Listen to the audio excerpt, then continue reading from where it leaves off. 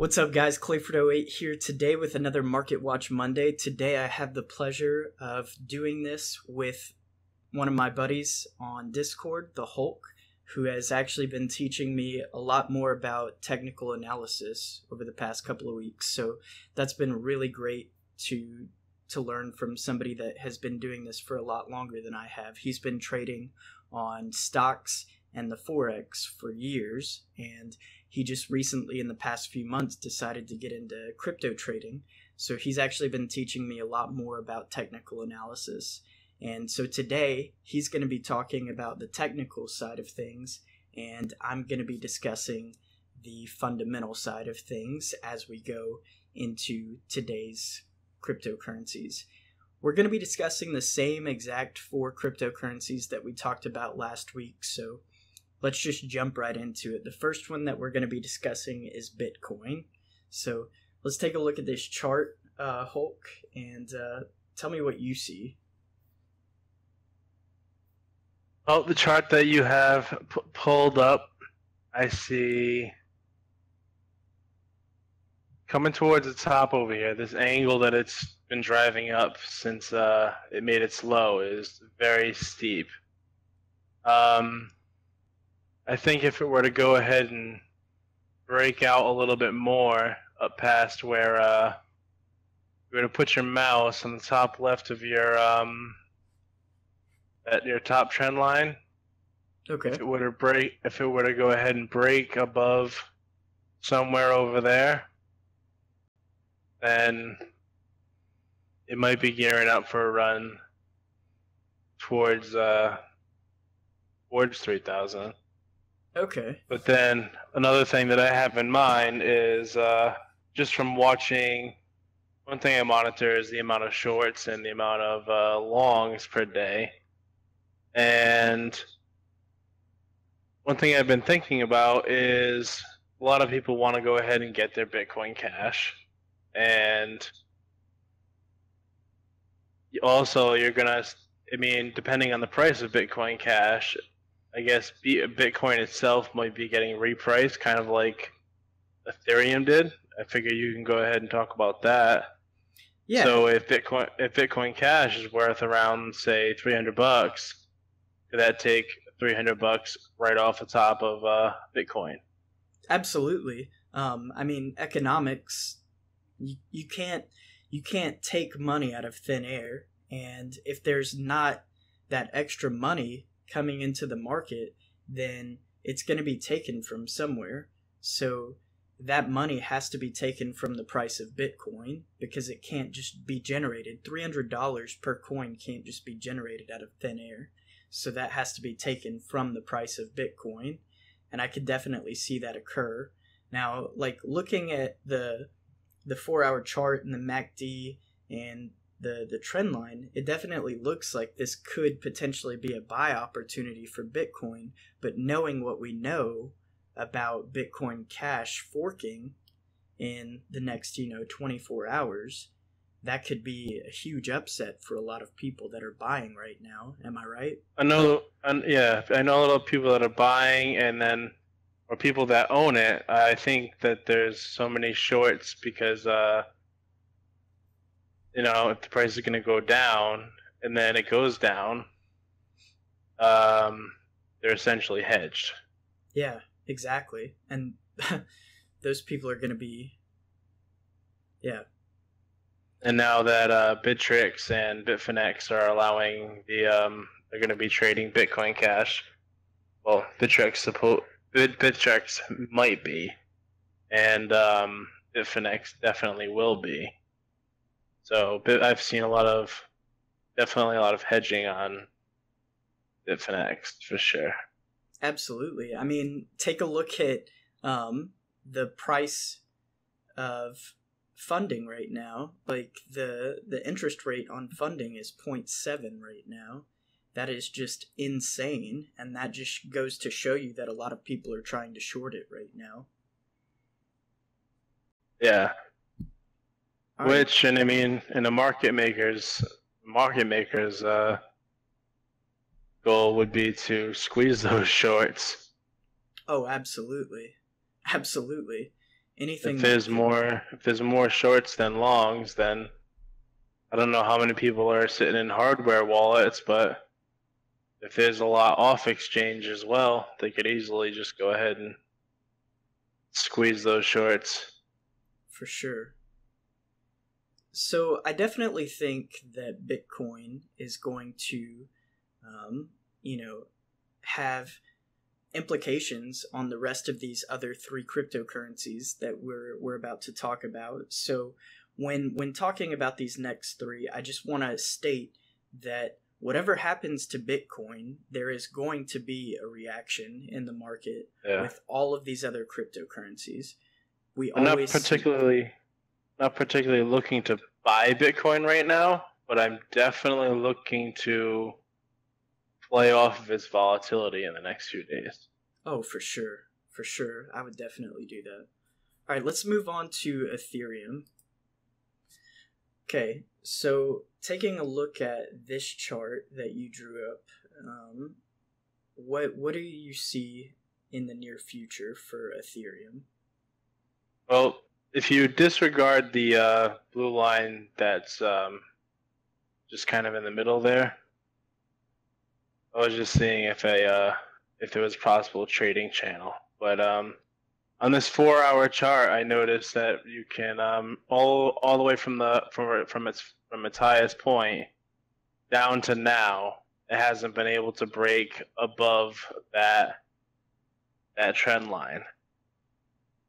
And recently, it had news it partnered with like Visa and MasterCard, ran up to 260, I think, hit right there, and then the next day followed by a hack. And then it's kind of just, it looks like it's been just consolidating for the past few weeks here.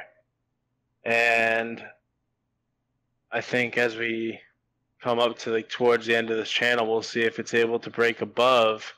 If not, I think Ethereum could have a lot more downside. So what do you think the new low could potentially be for Ethereum? I think it could be, if it were to break its previous low, which is shown right there, I would say if it breaks below that, just watch out. Okay. So you heard it here first, traders. Watch out for that low. Moving forward, though, I think it would take Ethereum to announce Casper with all the press that it's had, to go ahead and really make a huge breakout. Absolutely. Also, with the fact that the SEC has started to crack down on ICOs, that could definitely be another driving factor driving the price down right now, because these ICO companies are starting to fear that, they might be labeled as securities, and if that's the case, they won't be able to do business in the United States unless they register with the SEC. Yeah. So that's another factor. All right, so let's move on to the Litecoin chart. So taking a look at this 4-hour chart for Litecoin, what are you seeing?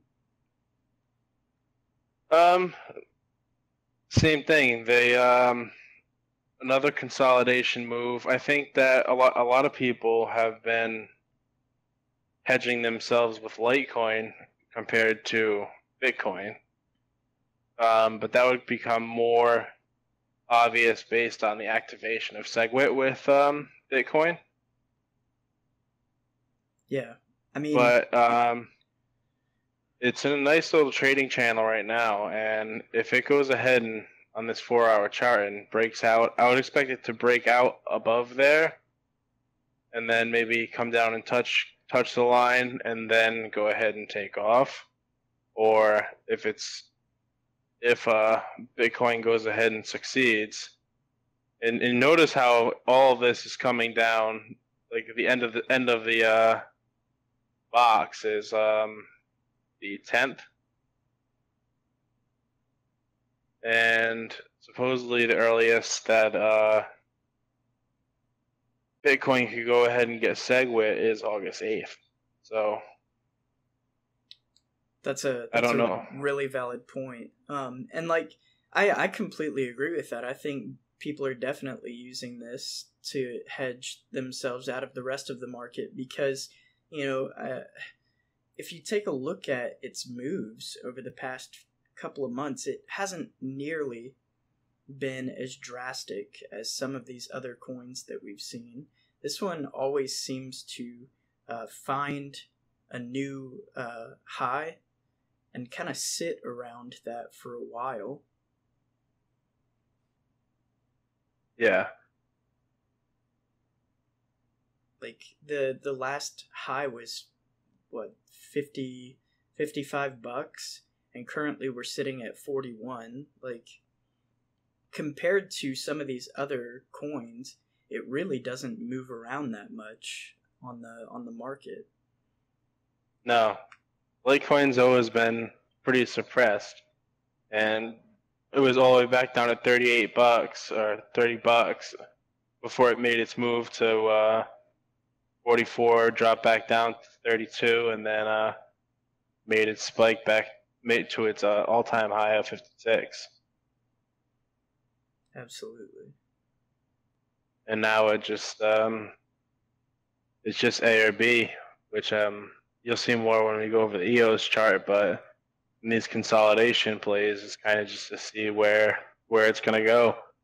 And its best bet is to play it off of there, or if you want to play it based off of the fundamentals, but I would expect some more volatility coming up. Everything seemed to be consolidating very heavily right now, and all based upon what Bitcoin is going to do. And then I guess during the last crash, which I actually wasn't around for in 2014, a lot of people moved into alts, and then once Bitcoin was done, obviously, the altcoin market was driven back up. So it's looking like people are doing the same here. A lot of people are sitting in alts rather than playing the BTC game. And with the SEC crackdowns and stuff, we'll see what happens if the alts really do rebound. Because I see that another potential hard fork in November, so could be a while for me before I think I see alts start to really make massive moves, like Stratus and stuff like that. Yeah, I mean, before all of this confusion with Bitcoin, we saw some huge moves in the month of June. I definitely could see some more moves like that in the... Yeah, you're talking like 100, 200% moves. Yeah. I mean, I definitely think between now and November, we could see some moves, but I don't expect to see like gigantic. For sure. All right, let's take a look at the EOS chart. So on this one, you actually drew up some waves that could potentially come from this chart. So just tell us about that. So I drew the initial channel that shows, just from the low all the way up to where it is now, and then I picked that one wick, basically where it forms a triangle. And he said, and Clayford had asked, why didn't I use the one higher? And I drew the one that's higher and would show that it has already broken out. When really, I don't think that's the it's a lot harder to do TA on something that's so new in its infancy, on like a project like this, because you don't have much back history. But this one here is also consolidating, and based off of, if you were to go off of this wedge, and if people do start moving their Bitcoin back into into things, I would expect to see a move like this, like option A or B. Yeah, absolutely. Either. And this could definitely be affected by some announcements that come from the EOS team, don't you think? Oh yeah, for sure. I mean, they just, you had mentioned they said something about the testnet, and I picked that the little pullback around the, looks around 240 mark is where looks like where it consolidated before. So there's some resistance there, and then to go ahead and make its new, if it were to go ahead and keep going, I could see $3. Okay. $3, 350. Wow. That's that. I mean, that would take a while, but Okay. definitely around more around 250 if it were to go ahead and have a breakout. What could you see happening? And remember, this is a 4-hour chart, so. Right. That's true. What could you see happening over the next week, though, with this specific chart? This specific chart? Well, people do tend to like EOS, but depending on what Bitcoin is doing, exactly what it shows, it's either gonna make a move or it's going to, fall down some more. Okay. I think if Bitcoin is becoming devalued, then people are going to look for alternative places to put their money. So it's all going to depend on Bitcoin. Okay. So you personally, if you were to have to choose between buying Bitcoin at a cheap price or buying into altcoins, what would you prefer to do? I would prefer to buy into Bitcoin at a cheap price. Why? I wouldn't want to be sitting in alts waiting when Bitcoin is bullish and it's in a clear bull run, and people are only focused on making more coins by trading alts. That's generally when you tend to see alts move. But if you're in a devaluating asset and then flowing into, say, EOS BTC, then this chart here is actually US dollar market, though. Right. But as far as like altcoins, I mean, what am I going to get back out of it? Is I'm going to get more Bitcoin, and my Bitcoin going to be worth more than what I got it for. You know what I mean? Yeah, absolutely. I'm still kind of undecided, man. I really don't know. I mean, obviously, I'm a hodler more than anything. So yeah, you're more of a hodler, and I'm more of a either day trader or a swing trader. Yeah, I mean, I love trading the swings. Don't get me wrong. I've shown plenty of times where I've made some really nice swing trades, but yeah, I definitely like to support the projects that I'm interested in. Litecoin's definitely one of my favorite swing trading plays. Oh, for sure. Well, I think that's going to wrap up today's episode. Hulk, I really appreciate you coming on the show, man. This has been really awesome for me, especially, and I hope that other people feel the same way. Do you have anything that you want to wrap up here? I do not. Just tell the traders to be careful of the volatility in the market in the next few weeks. For sure, for sure. Well, again, thanks for coming on the show, Hulk, and we will see you guys next week on Monday.